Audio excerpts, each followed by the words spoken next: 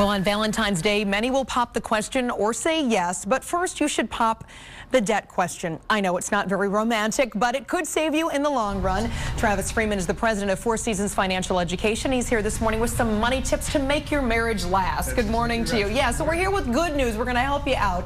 What types of money issues should be a concern? You know, I always say pop the debt question, because if you are thinking about popping the big question this Valentine's Day, you need to bring up the money talk. And if you bring this topic up and it turns out that your sweetheart has a spending problem and $10,000 in credit card debt, you might have a rough road ahead of you. So the point is, bring it up, be honest with each other, and see where there's some sacrifice and some things you can cope on. All right, what if you plan on having children? Because as we all know, they can be very expensive. Yes, they can. And obviously, if you're getting to the point of marriage, you're already married. Hopefully you've already talked about this, but if children are in the mix and you want to send them to college, let's just say your parents sent you to college and you want to do the same thing for your children, then you might want to start setting away hundreds of dollars a month to save for that big goal. But I find just the opposite with some parents. Maybe they had skin in the game, they paid for their own college, and they want to bestow that same lesson of discipline in their kids. So if one or both of you want to pay for college, you better start saving now for that big goal. And if you're upgrading or buying a house soon, leave some room in that budget. I mean, hundreds of dollars a month to save for that goal. It's a big one. Yeah, and you mentioned, Travis, a key word, which is budget. And I think a lot of married couples, even today, they may budget for their wedding, but after that, they don't have a budget. No, and you know what? I teach hundreds of people a year on this topic. I know budgets are no fun, but 20 minutes of your time can give you 20 years of happiness in the future. I'm serious about this. So what you do, this is almost a comical exercise.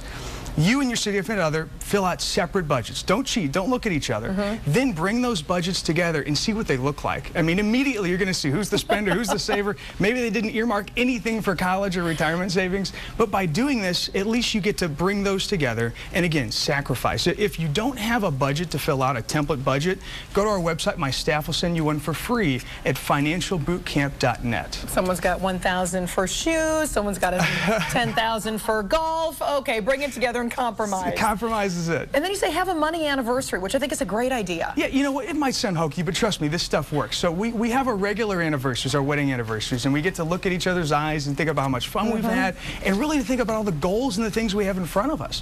Why not do that with your money? You have to.